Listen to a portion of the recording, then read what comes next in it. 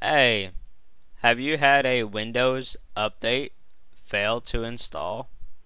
Well, it happened to me, and I posted a video up a little while ago on a solution to fix that issue by simply uninstalling that particular update, which will allow it to reinstall.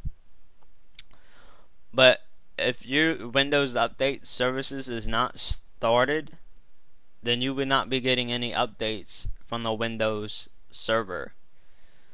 So basically what you want to do is you want to go to start, you want to go to run, you want to type in services, you want to hit enter.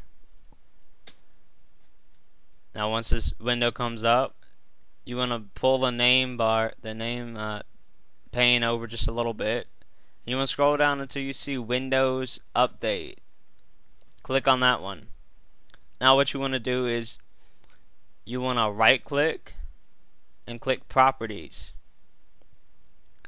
Now you see where it says Startup Type right here. You want to make sure this is not disabled. If it's disabled, change it to Automatic Delayed Start. And then you want to click Apply. Then you want to click OK. Now what you want to do is you want to go back to Windows Update, and you want to right click and you want to click Stop, and this will stop the service. Now what you want to do is you want to right click and you want to click Start. This will start the service. We want to make sure that this service is started, so we're going to double check that and make sure it's started.